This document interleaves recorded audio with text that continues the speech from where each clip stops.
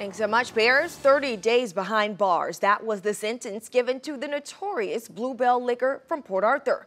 Last year, 24-year-old Deadrian Anderson posted a video of him opening the Bluebell, licking it, and putting it back in the freezer.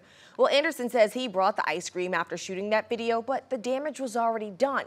So he pleaded guilty to criminal mischief and will also have to serve probation for 2 years plus a $1,000 fine. It doesn't end there. He has to pay Bluebell $1,500 in restitution.